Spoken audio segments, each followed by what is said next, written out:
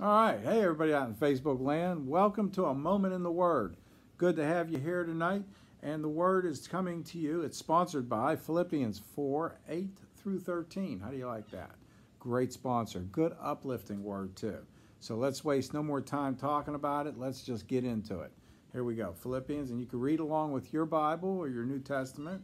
Philippians 4:8 through 13. Finally, brothers, whatever is true, whatever is honorable, whatever is just, whatever is pure, whatever is lovely, whatever is commendable, if there is any excellence, if there is anything worthy of praise, think about these things. What you have learned and received and heard and seen in me, practice these things, and the God of peace will be with you.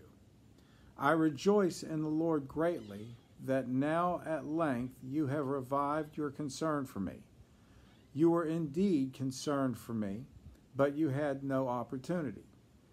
Not that I am speaking of being in need, for I have learned in whatever situation I am to be content.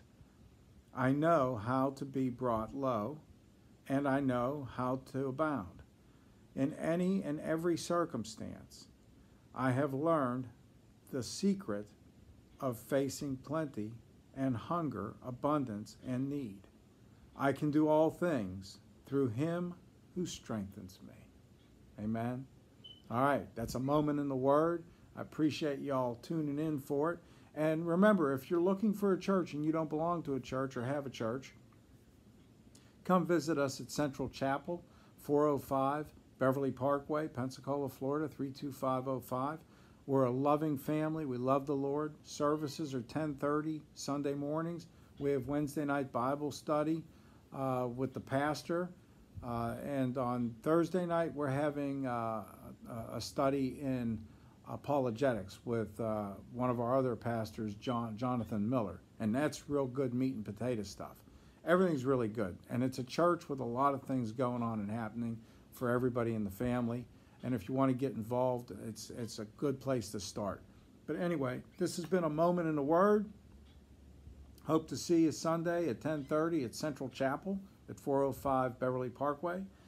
For those of you in Pensacola, it's right across from Trahan's Funeral Home and right before W Street if you're heading west on the left side. So, but praise God for Philippians. God bless you all. Have a peaceful night.